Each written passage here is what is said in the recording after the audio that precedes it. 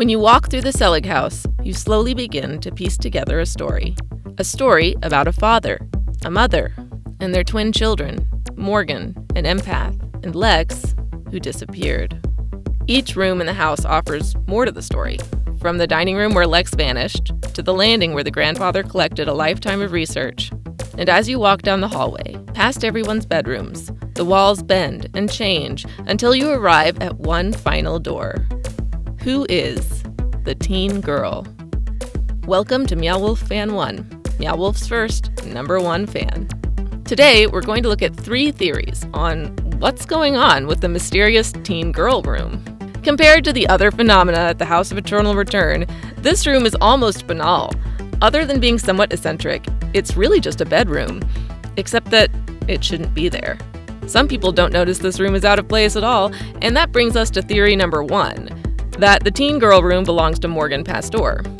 This theory is wrong. I mean, okay, there's no canonical answer about what exactly this room is, so I guess anything is technically possible, but no, this isn't Morgan's room. First of all, Morgan is 10 years old per the charter website. You might be able to convince me that this room belongs to a preteen, but a 10-year-old? Does this look like a 10-year-old's room? Plus, there's ample evidence that Lex and Morgan share the bedroom down the hall. Morgan's plant journal is in the bedroom, there's a plant hanging in the window, and Jean's dream journal, which probably belongs to Morgan now because she was so close with Jean. Yes, Lex definitely has a stronger presence in that room, but remember that Morgan also has her secret room under the stairs. Also, there's a bunk bed, and neither bunk is made, so it seems likely that 2 kids live in this room. On to theory 2, which is going to be confusing in true Meow-Wolfian form. The teen girl's room is Morgan's room, but in the future. Some have suggested that this room is a dimension offering a view of the future, a surprisingly depressing future, because in this future, Morgan is now an only child after the family fails to bring Lex back from fog space. If you don't know what these words mean, be sure to check out our Meow Wolf vocabulary video to learn some basic keywords to help you navigate the Meow Wolf narrative. Anyway, as I was saying, Lex is gone. Morgan has the room to herself. No more bunk bed. Typical, if not extra trashy, teen aesthetic. But there's something else here. Something intentionally unsettling about this room. The weird media playing on the TV, the harsh colors. Whoever lives here has an edge to them if they're not outright disturbed. Something is wrong with this teen girl. Something beyond all the things wrong with normal teens. And this unease is so unquantifiable that maybe it shouldn't even count. Maybe it's just because it's a room that shouldn't exist in the house, and that paranoid feeling is seeping into an otherwise non-scary room. But I personally think it's worth mentioning. And the theory that this room belongs to a future Morgan, scarred and cynical from the loss of her twin brother, helps make sense of the general feeling of anxiety in this room. And by now, I'm sure you're all screaming at your screen, what about Boy Girl? Yes, it's impossible to ignore the central figure of this room, a fictional pop star called Boy Girl. This name is all over the room, along with photos that show that this character happens to be a creepy, faceless celebrity in the same vein as Lady Gaga or Sia. And the fact that the words boy girl are literally plastered in every corner of the room makes it impossible to ignore questions of gender and sexuality. I mean, I'm calling it the teen girl room right now, and I'm not the only one. Probably because of the prominence of Pink, the Barbie dolls, and the fact that celebrity obsession is generally associated with girls over boys. But obviously the room itself wants to call these assumptions into question. Is it a girl's room? Is your analysis of this room based on antiquated gender assumptions?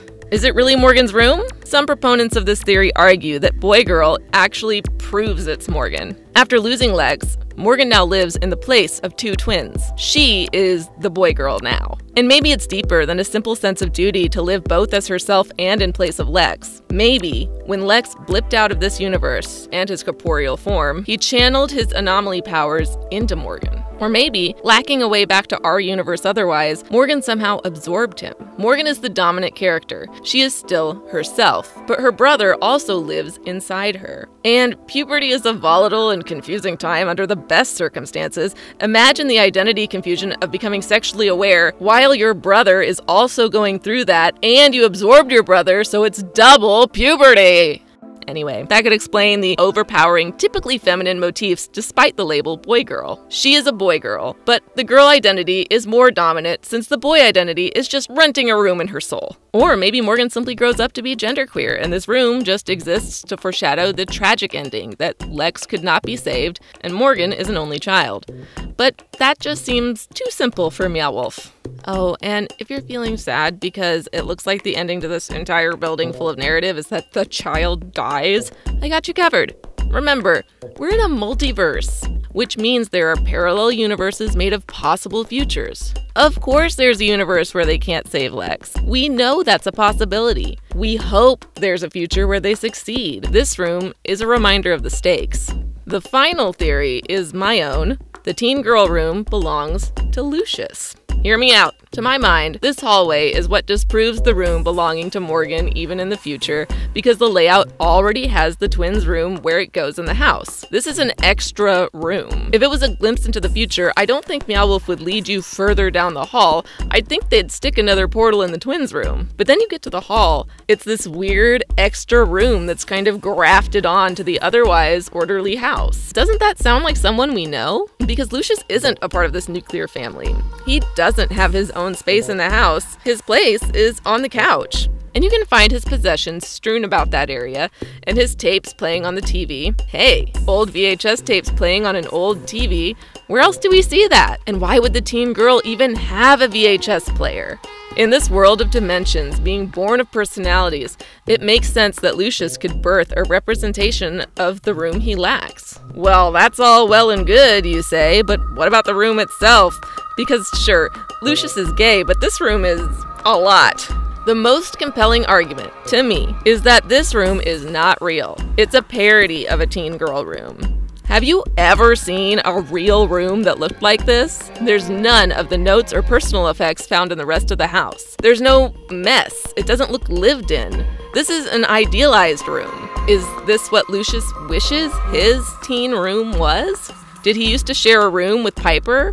We know that Lucius is gay. Is he genderqueer? I propose that this room is a manifestation of Lucius desiring a place for himself. With nothing left, he's nostalgic for his teenhood, which explains the out-of-date 80s style. Perhaps Lucius is bitter that his teenhood, a time when one usually gets to explore their sexual and gender identity, was taken away. He never got the chance to obsess over a celebrity or express his identity. He was sick and tired that entire time. I think this is Lucius's guess at teenhood. And he got a lot of things wrong. It is detailed, but not in a lifelike way. It's a dream. Now, I originally came to this conclusion after noting that every family member has a room except Lucius, but that's not actually true. Emerson doesn't have a room either, but there's nothing in this room that leads me to think any aspect of it has anything to do with Emerson. Emerson's area is the room at the top of the stairs, but I don't think he sleeps there, and we know that Lucius sleeps on the couch, so maybe the fact that Lucius doesn't have a private space doesn't actually hold a lot of weight here, especially since you can go to Lucius's trailer, but not any private space of Emerson's. On that note, Meow Wolf, give Emerson a room! I love him. So, maybe the teen room belongs to Lucius, maybe it belongs to a Morgan-Lex hybrid, and maybe it's something else. We may never know. I mean, I'm gonna do my due diligence and ask the charter chat box, of course, but in the meantime, I have one more teen girl room mystery for you. This poster of the game Dance Dance Revolution Extreme 2 for the PlayStation. Obviously, it features Girl Boy, the fictional pop star, and there are matching curtains in the room, but a friend specifically pointed out DDR Extreme 2 wasn't a PlayStation 1 game. It was only released on the PS2. Marty,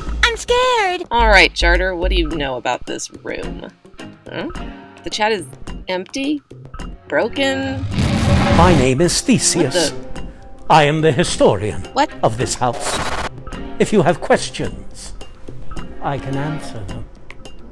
This man's trying to take my job. Wait a minute. Each room relates back to someone in the house. Hey. And it is this area of the house Hey, no, where the veil grows thinner. Hey, what? Between the world of the house But and the world of the anomaly. the teen room is gone? Fuck.